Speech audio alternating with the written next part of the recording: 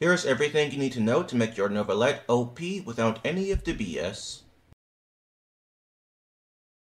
Starting with his weapons, his best weapon is easily Tomb of the Eternal Flow, around 11% better than his next best weapon, R5 Sacrificial Jade.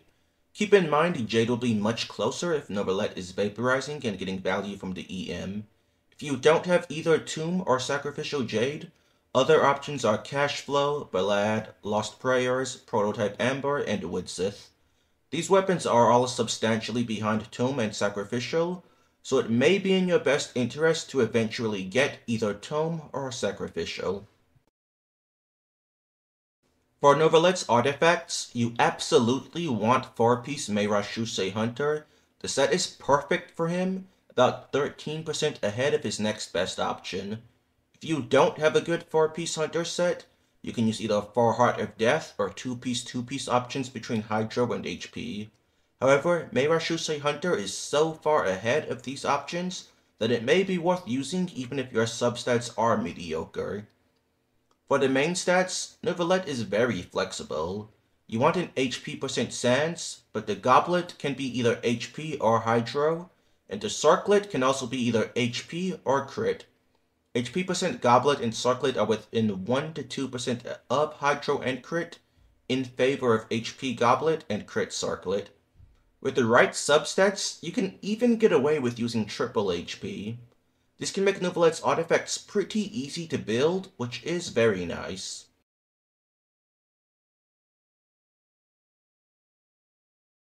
For Neuvillette's teams, the ones I recommend the most are Double Hydro with Neuvillette and Furina. Furina is the perfect teammate for Neuvillette, thanks to her long-lasting buff and arc-filled damage and particle generation, as well as Hydro Resonance. In these teams, Furina deals incredible damage alongside Neuvillette, since she will have very low ER requirements and benefit from all the same buffs as him. Neuvillette's self-HP drain and healing is also enough to allow Furina to get high fanfare, even if not using a healer. For the full team, I recommend Neuvillette, Furina, Kazuha, and either Zhongli or Charlotte. Kazuha is great for his damage bonus buff and BB Shred. Zhongli is great as he will prevent Neuvillette from getting interrupted, and he actually provides good buffing here with his Resistant Shred and 4-piece Petra. But keep in mind you do need to ensure you are picking up the Crystallize with Zhongli for Petra if you want to get high value out of him. As an alternative to Zhongli, I recommend Charlotte. She has incredibly high healing that can easily fully heal even high HP characters like Neuvillette and Furina, and her AoE Arc-Filled Cryo application provides freeze, which can give Neuvillette an easier time avoiding getting interrupted.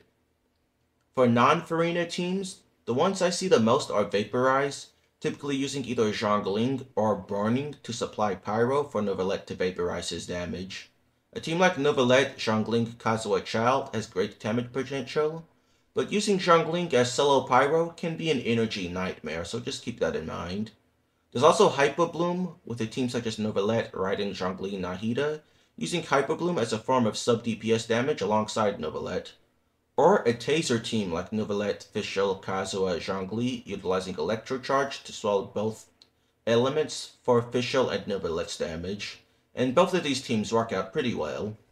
But overall, his strongest and most recommendable teams are easily his Furina teams, but Vaporize, Taser, or Hyper Bloom are all good alternatives you can use instead if need be. If you are considering getting Neuvillette's Constellations, they are excellent, and in my opinion, the best constellations of any DPS unit in the entire game. C1 is his best early constellation, arguably his best constellation altogether, providing a massive 21% damage increase, and making Neuvillette completely invulnerable to interruption when doing his charged attack, as long as you have 3 stacks of his passive, which you pretty much always shield at C1. C2 and C3 are also great, providing 11% and 18% damage increases respectively. C4 and C5 are pretty much useless, and then C6 is a massive 55% damage increase. So if you are looking to invest vertically into Neuvillette, definitely get his C1. Once you have C1, I recommend going for Tomb of the Eternal Flow. Then, if you want to invest further from there, you can get his C2 and C3.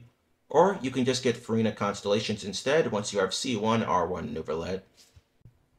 That's pretty much all you need to know to make your Neuvillette OP. If you found this video helpful at all, please don't forget to like the video, subscribe, and comment your thoughts below.